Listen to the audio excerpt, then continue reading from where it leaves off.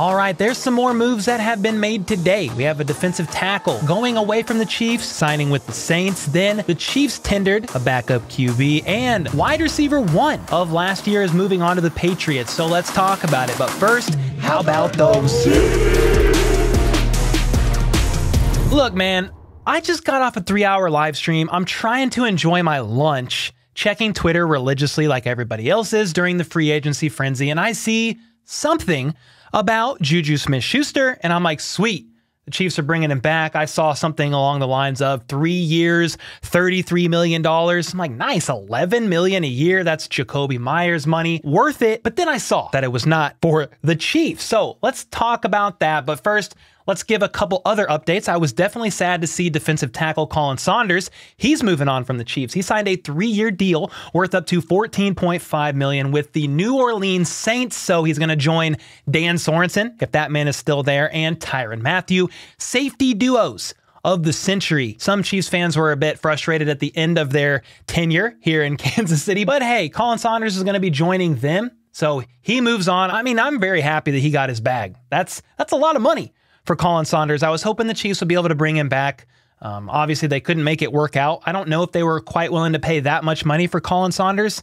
Not saying he's not worth that much money, because I am all for these guys going out and getting their bags, especially, you know, somebody like Khalen Saunders, who's been dealing with injuries, showed very flashy promises this past season. Happy for the guy. Next, Shane Buechele, per Matt Derrick and others on Twitter. He said the Chiefs have tendered an offer for QB Shane Buechele per source. Buechele is an exclusive rights free agent, but he will return as expected to Kansas City, and right now is the number 2 on the depth chart behind Patrick Mahomes. The Chiefs made a similar move for tight end Jody Fortson last night. We talked about that in that video. And yeah, right now, unless the Chiefs sign a veteran QB, which I do think they will, I don't think it's going to be a splash signing, a big veteran free agent. But I think the Chiefs will bring one in to compete with Buechele, at least in OTAs, mini camp, training camp, and all that good stuff. And Shane Buechele very well could earn his spot as the dedicated official number 2 quarterback behind Patrick Mahomes. But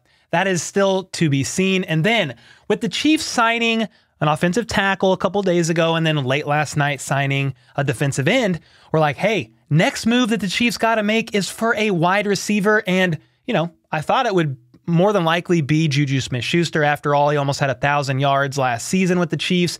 Great rapport with Mahomes. He said he loves being here, playing for Andy Reid and company. I will say this, though. He was on his way to Japan for an anime something or another, a conference. And he was stopped by paparazzi who were asking him, hey, do you want to run it back with the Chiefs? And JuJu pretty much sidestepped the question. I almost made a YouTube short out of it, but didn't feel like it was worth enough content or valuable enough to drop as a short. But he sidestepped the question and basically said, Patty Mahomes, love the guy.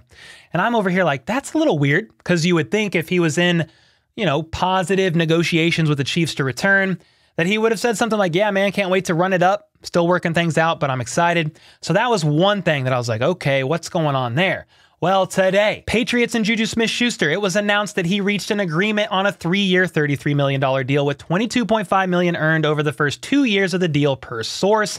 Matt Derrick said, and this kind of echoes the thoughts of some, not what the Chiefs wanted to see happen with JuJu Smith-Schuster. Certainly a loss, but there will be plenty of veteran receivers interested in his spot, from which Brett Veach can choose to pursue. Sam McDowell of the KC Star had a differing view a little bit. He said regarding JuJu Smith-Schuster, the habit to not overpay for weapons is short-term frustration but long-term benefit. The Chiefs were fine after moving on from their number 1 a year ago. The loss doesn't sting to the degree that one did. Gotta add to that room, though. And I guess my counter to Sam McDowell of the KC Star is $33 million, 3 years? Is that overpay for JuJu Smith-Schuster?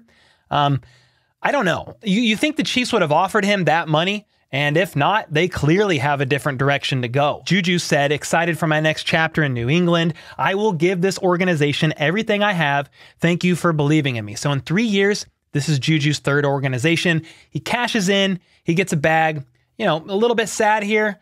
I was hoping for a JuJu Smith-Schuster re-signing, bringing him back for something like this. But I wonder if the guarantees were a thing for the Chiefs, because he's getting a 3-year deal worth $33 million, but $22.5 million of that is earned over the first 2 years of the deal.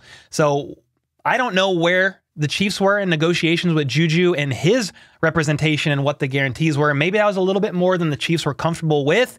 You would think JuJu would want to run it back if the Chiefs were offering something even remotely similar. But the fact that he opted to sign with the Patriots, man, there's something there that he liked, or the Chiefs weren't that interested in bringing him back and have other thoughts and ideas in mind, to which, what are they? Who are the Chiefs going to opt for? DeAndre Hopkins, they're going to try to make a trade for this man. Adam Thielen, who's visiting the Panthers today. There's others on the list. I'll be curious now with JuJu off the board. McCole Hardman is still an option, but not the same role in the offense as JuJu, offsetting Travis Kelce, obviously. We'll just have to wait and see what the Chiefs do. Be curious to know your thoughts on all of that. And then your thoughts on Khalen Saunders, 3 years with the Saints. Shane Buechele getting tendered and possibly being QB2 on the depth chart for the Kansas City Chiefs next season, pending beating out a veteran QB if Andy Reid does bring one in like he has historically done over his time in Kansas City. And then without JuJu Smith-Schuster, 3 years, $33 million, $22.5 million earned over the first 2 years. What are the Chiefs going to be doing? Let me know your thoughts on all these moves in the comments down below. And until next time, let's go. Let's freaking go. How about those?